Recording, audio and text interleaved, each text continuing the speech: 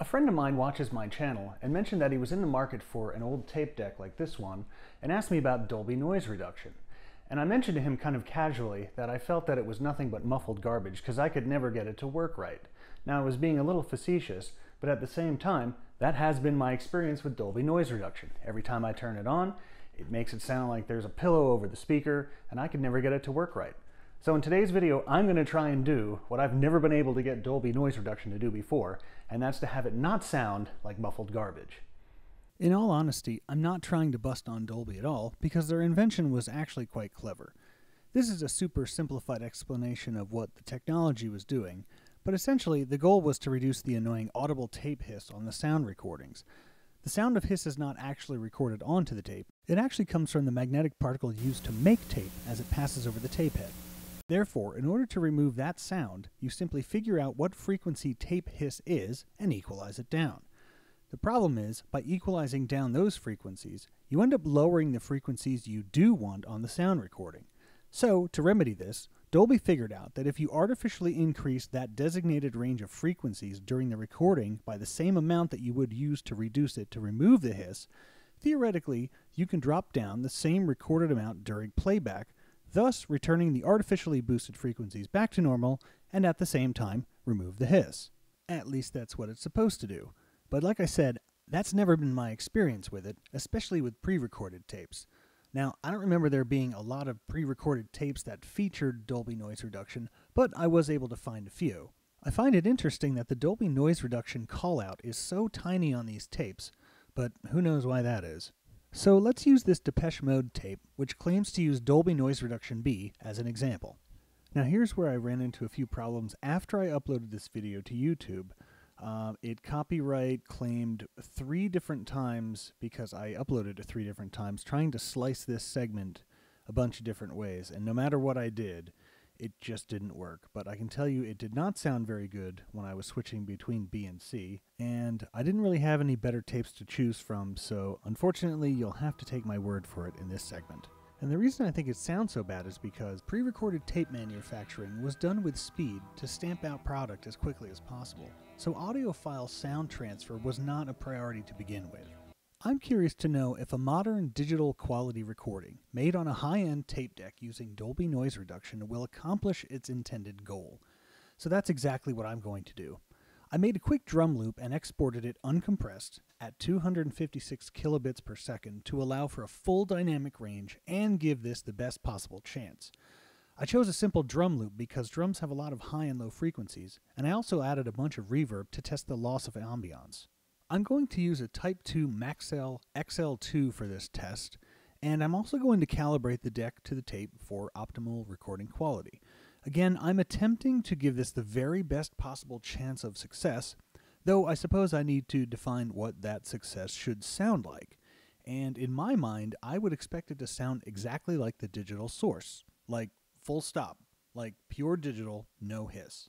This deck only has Dolby B and C noise reduction, which is supposed to be quite good, but is nothing like the later version, and essentially dead on arrival because of CD's, Dolby S noise reduction, which I've heard is supposed to sound like what I'm hoping for, pure digital, no hiss, like a CD. Now that it's calibrated, I'm going to record directly into the deck, not through any other components and not through the equalizer, just straight from the iPhone into the tape deck. First, I'm going to go with no noise reduction, then B, and then C. I'm also being careful not to exceed the Dolby logo on the meters because, according to Dolby, that's the peak volume you want to keep the recording levels at for optimal use of noise reduction. Okay, so here are the results.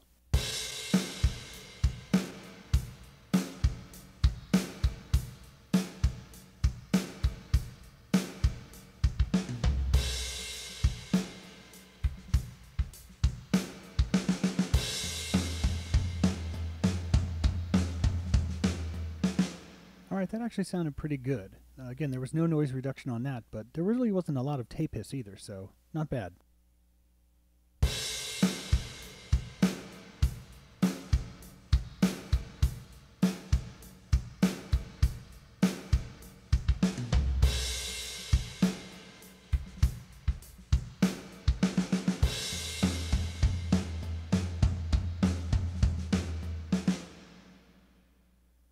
That's not bad, but it definitely lost some presence in the high end.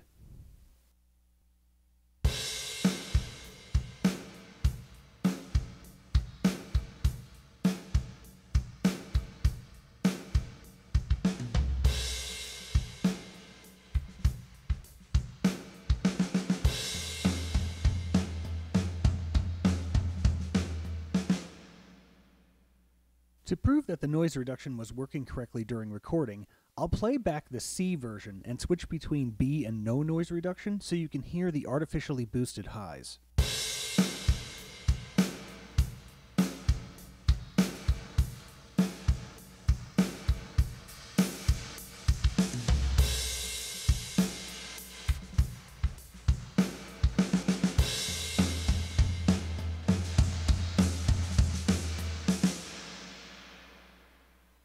So after doing my test of my own digital to tape transfer using Dolby Noise Reduction here, I realized that, well, I'm using an original 30-year-old plus tape with probably very much older technology that went from a tape master, no doubt, onto a cassette at high speed. I'm sure when they were reproducing tapes, that's how they did it, and if I'm not mistaken, that's probably still how they do it. That got me thinking, well, what does a new tape sound like today? I know they're not using Dolby Noise Reduction anymore, but I'm wondering if a digital transfer, or at least a digital master going onto a tape, is any better. So I went out and I bought one. I got this Olivia Rodrigo tape. I want to see if a modern recorded tape sounds any better on just regular non-Dolby than an actual original cassette possibly using Dolby does. So let's find out. I would like to highlight something that I found during the editing phase of this video. The tape hiss is visually noticeable in the audio waves, and it's more noticeable on this pre-recorded tape. Now that's possibly because it's a Type 1 tape, but as soon as I press play, the tape hiss is there.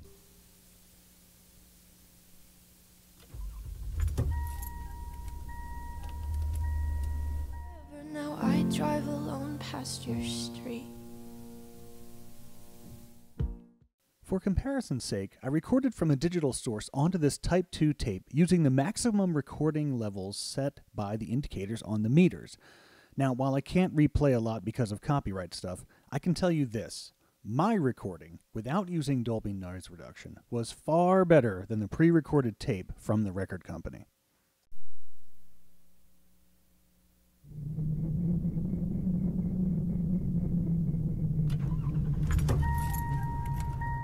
You said forever, now I drive alone past your street. So where does that leave us with this whole Dolby thing? I think Dolby Noise Reduction was a clever invention at the time. Now we're talking about the 60s and late 60s, early 70s when this really came out. You know, they didn't have all those different types of tape types to choose from. Now we've got Type 1, Type 2, there was a Type 3 that nobody really used, Type 4, which was metal. Those were far better in the ability to record and hold music. And over time, we also had the addition of way better electronics, way better recording equipment, and the addition of like HX Pro. Now, does Dolby Noise Reduction do what it says it's supposed to do? And yes, it does, as you remember from the tests I performed. Yes, when you heard me flip from B and C to off, you could hear the artificially boosted signal. So it does what it says it's going to do. The problem that I find is that you're kind of recording down at these Dolby double Ds down here, and I just feel that if you had more volume, you could end up keeping your main volume down, therefore increasing that signal to noise ratio, and then you'll have a way better recording. Because I can tell you, this pre-recorded Olivia Rodrigo tape didn't sound near as good as when I did a digital version on this tape and kind of maxed out the recording level.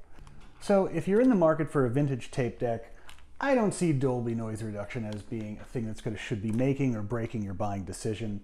I think really the quality of the tape deck itself and your ability to record higher onto different type tapes is actually going to be far more successful than using Dolby Noise Reduction.